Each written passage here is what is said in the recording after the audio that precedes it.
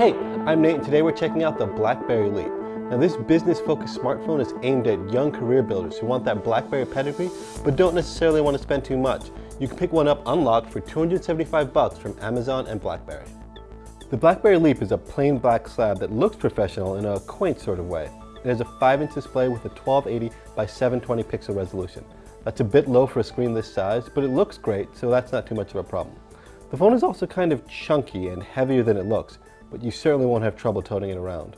You can't remove the battery, but BlackBerry claims you'll see about 25 hours of heavy use out of it. That's a bold claim, but the BlackBerry Passport and the BlackBerry Classic both clocked in around the same levels in our battery test. There's 16 gigs of storage space, but you can add up to 128 gig micro SD cards through a port on the side here. There's something missing, and that's the keyboard. BlackBerry has made plenty of touchscreen-only devices, but without one, the Leap doesn't do all that much to stand out. The phone is running the latest version of BlackBerry 10 OS, which means your only options for apps are BlackBerry World and the Amazon App Store. That offers a taste of Android, but far less than you'll find on the Google Play Store.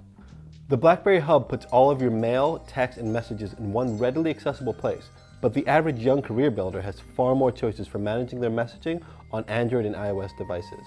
You can fire up the BlackBerry Assistant by holding down this button on the side, and it'll answer questions.